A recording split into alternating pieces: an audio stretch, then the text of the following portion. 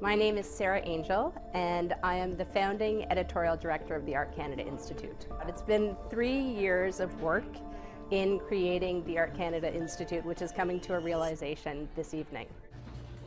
Welcome, everybody, and thank you for coming to celebrate the launch of the Art Canada Institute. It's a labor of love done by myself on a volunteer basis, and as well all of the people who are contributing to this project have worked on their material as well, really because they believed that it needed to exist. The Art Canada Institute is comprised of over 50 of the country's leading art historians and museum professionals, and they have come together because of the belief that there is simply not enough material out there on Canadian art and visual culture, and what they wanted to do was provide a way that all Canadians could have access to the stories of our artists and our history in an accessible, friendly, 21st century way.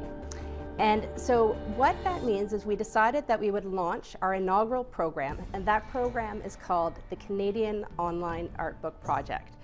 And this project is extraordinary because what it's going to see is over the next 5 years, there will be 50 online art books or e-books on key topics and themes in Canadian art history. And these are going to be available for free. When Sara told me about it, I thought it's a natural. So many people turn to the internet these days that seems a natural place to do it. And when she explained how she was going to do it by simply presenting a book, but in a way that you use it on the internet, was actually quite fascinating. The most important works of art visually are being made accessible on this site.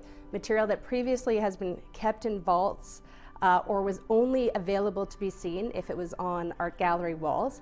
So what we're doing is we're making sure that if you live in a geographically remote place where you don't have access to an art gallery or to a museum, that then you can still be part of the conversation about Canadian art. Then you are still able to learn about it in a way that is being written by the experts, but also in a language and a voice and a style that is friendly and welcoming. The first book that we're releasing is on a London-based artist named Jack Chambers, who in the 1960s was Canada's highest paid artist. He died much too soon, tragically, when he was still in his 40s. What we're doing now is, for those people who don't know who he is, we are providing the story of his life, why he is significant, his most important artworks. Our next release is on an artist named Kathleen Munn. Now this is super interesting because Kathleen Munn, in her day, showed her art with the Group of Seven. She was well known, she was a celebrated name.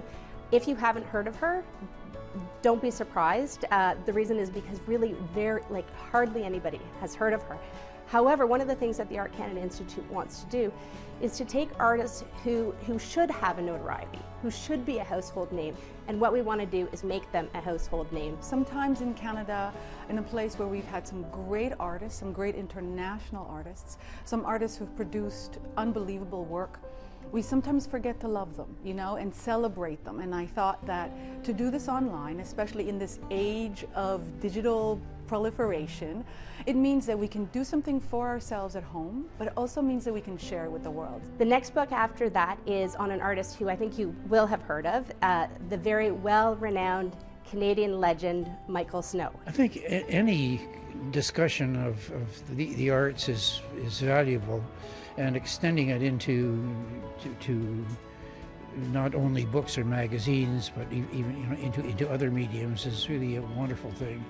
What our goal is to introduce people to art. We believe that art is like a language, and the younger that you're becoming familiarized with it and learning about it, the more likely you are to then take the next step. Go to a museum, see the real thing, because you've developed that familiarity.